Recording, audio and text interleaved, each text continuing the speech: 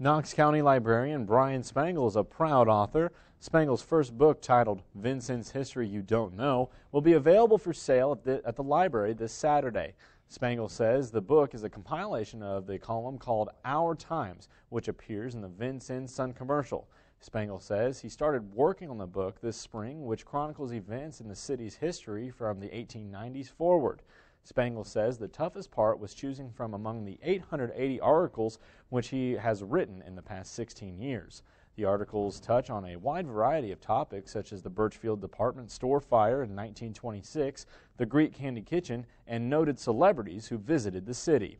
The Knox County Library Board agreed to front the money to have Spangle's book published. The book is for sale for $25, with proceeds benefiting the library.